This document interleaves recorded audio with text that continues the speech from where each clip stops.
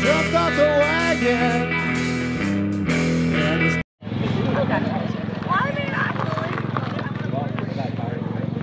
Hi, my name is Heidi Brickhouse, and welcome to Wayfinder the Bus. Let me show you in.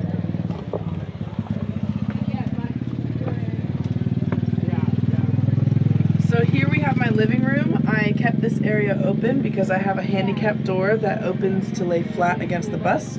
And here I put in 2 hooks for my hammock chair, so on a nice day I can open the door and hang out and have a good time. I like that. Yeah. Here's my couch. It's a pretty typical schooly type of couch. It pulls out into a bed and it also lifts up for storage. But what some other people might not have is the flip forward table that I have back here. And I'll show you if I can get my dog out of the way. Porter, come here. You like your babe? Come on. Right? Oh, Porter. Hold on. Ooh, come on. Okay. We'll redo that.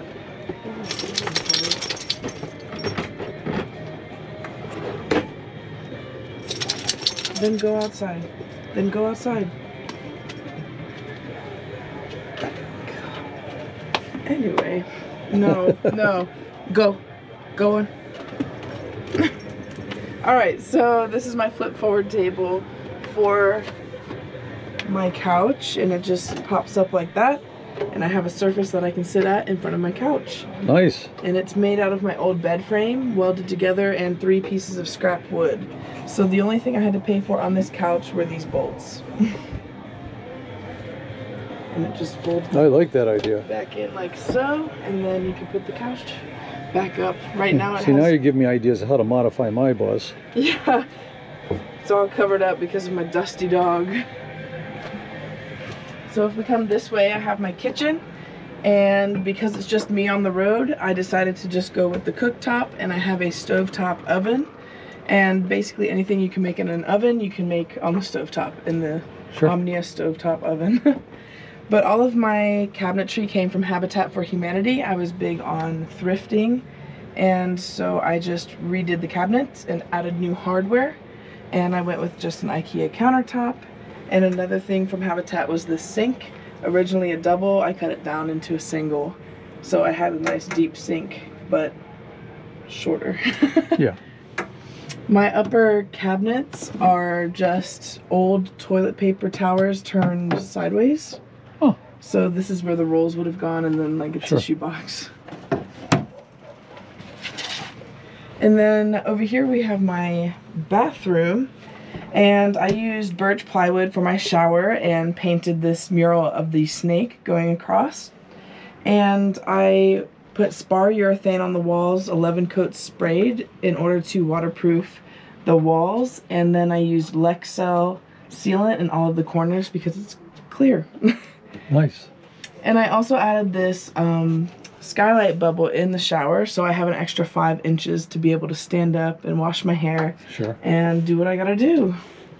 On the other side, I have a composting toilet, pretty standard. I use coconut core and my bug wallpaper, which is a pretty big hit. Again, since it's just me, I have a full-size bed in the back. I've been using this bed for the past several years and didn't see any reason to buy a new mattress. But I also have my little chandelier that I love. It's beautiful at night. And in the back corner, I have my instant on hot water heater vented through the ceiling. And of course, the bed lifts up for more storage underneath. Yep. Over here we have my closet, which was another thrift find at Habitat. It was an old pantry cabinet for $10, and all I had to do was make the front door, and I have my full-length mirror and all of my clothes. And my shoes go down there.